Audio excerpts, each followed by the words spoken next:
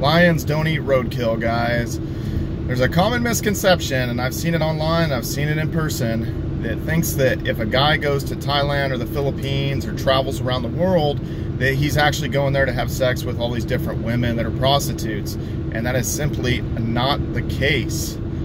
A guy like me, why would I need to pay? I'm like so anti-gold digger, why would I need to pay for hookers and stuff like that? In a place like Thailand, there are so many people that are traveling from all over the world, from Europe, Australia, Brazil, you know, all these different places like that, you know, that it's simply, you know, actually one of the biggest worries for me was when I would run across girls that were Thai.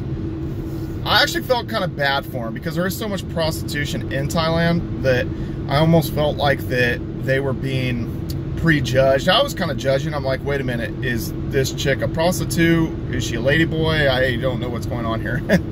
So I wasn't talking to Thai girls to any capacity really, other than if they were working at, you know, some hotel or something like that to, you know, pay for my room, that kind of thing. I never try to pick up any Thai girls or anything like that when I was in Thailand. And it was more about hanging out, being there, you know, for all these chicks that are from other parts of the world.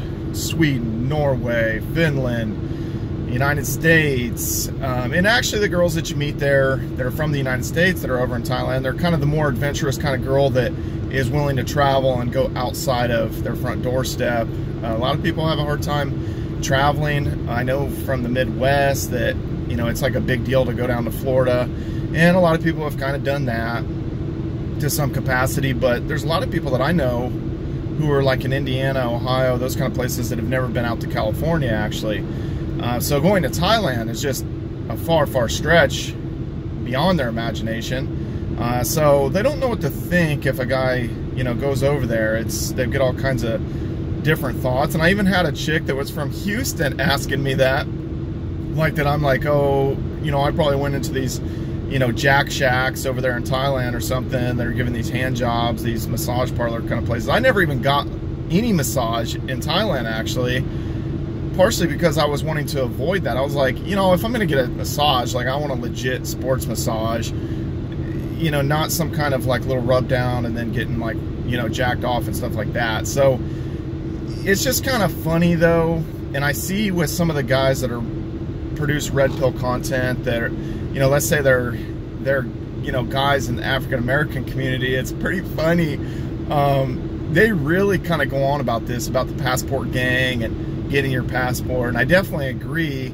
And for them, and I've heard this other places too, and it all depends kind of your background and stuff, but black guys have a lot of success over in Japan and South Korea and Colombia and Brazil and all these kind of things. But I think just in general, you know, if you're different, it's something unique, they're curious about it.